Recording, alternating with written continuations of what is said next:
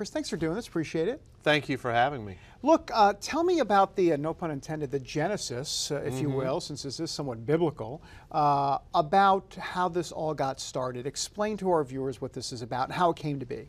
Well, you have a market segment, if you will, a subset of the Christian marketplace, 41 million Americans who have been largely marginalized and underserved by American brands.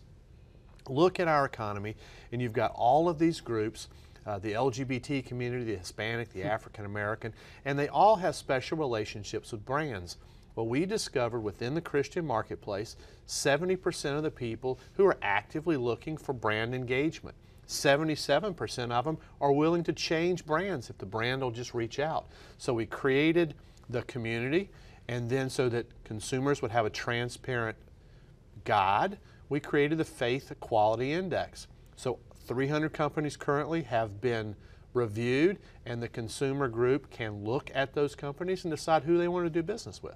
So tell me a little bit about the best way for folks that are watching this can actually go about and make it easy enough for them to understand what companies they may want to go with. How do they go through the process? Well, the best thing to do is to engage on the website. There is an action center there at Christmas Boycott, christmasboycott.com, and it listed out step by step how to research companies, because it's right there for you, and how to engage them in a very positive and proactive way. What's the ultimate goal here that you want to get through to make sure Christians are having their say, you know, through their wallets and through the companies' wallets? Well, you know, it's a great question. We have heard time and time again from brands that compared to other communities, Christians are very quiet.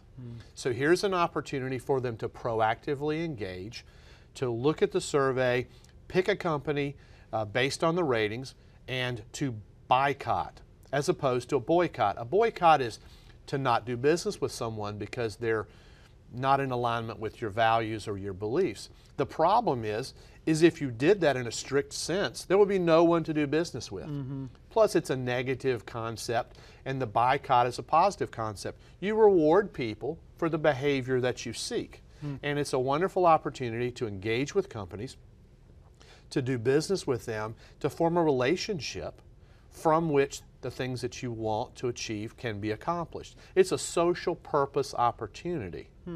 How did you come up with, or how is the index arrived at, if you will? What goes into it? What factors, what algorithms, or whatever you want to call it? How is this all kind of put together? Well, exactly? We take the major U.S. brands, the companies that people do business with the most, and we developed a survey. And this survey is formulated on a methodology that has worked for other communities. You send the survey to the companies, you rate them based upon the responses to that survey, and you come up with a faith compatibility. How well are they engaging? Now, what you'll notice if you look at the scores, they're all relatively low.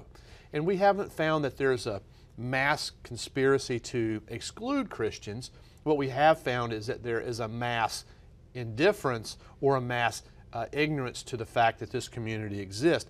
And as we brought it up to people, they're actually stepping up and engaging Christian consumers, and they're working through this survey to improve their scores. And if you look at it, diversity is a big issue in the American marketplace, and these companies are looking at it through a diversity lens, and they're benchmarking themselves based upon the survey, and they're using it as a leading indicator and a trailing indicator. How well are we doing at engaging these consumers?